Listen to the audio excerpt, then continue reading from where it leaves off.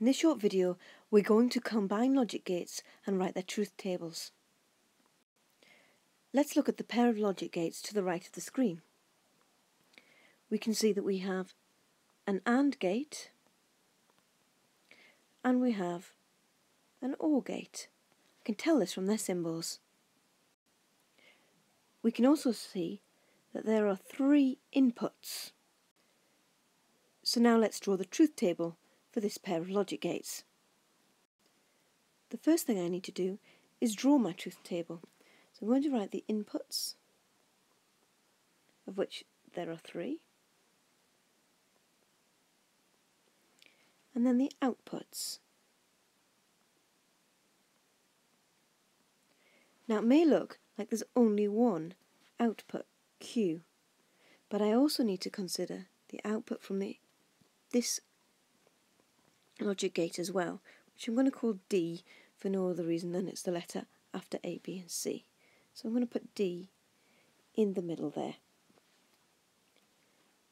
Then I will divide my table up to make it clearer to read.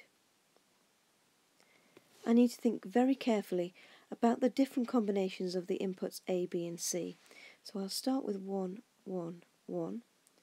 Then I will put in 1, 0, so 0, 1, 1, 1, 0, 1, 1, 1, 0.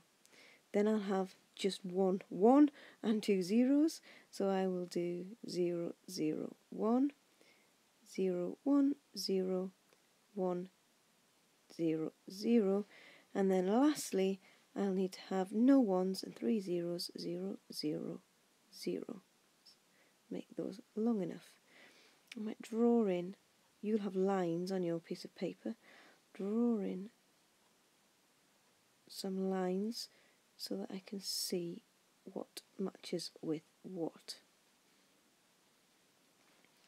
Now I'm going to just take it a step at a time. I'm going to look at output D here from the OR gate. So an OR gate works when A or B is 1, the output D will be 1 as well. So I'm just looking at A and B. So let's have a look. 1, 1, 1, 0, 1, 1, 1, 0, 1, 1, 1, 1, 0, 0, 0, 1, 0, 1, 1, 1, 0, 1, 0, 0, 0. Hopefully you can see from that, so I'm just looking down those first 2 columns.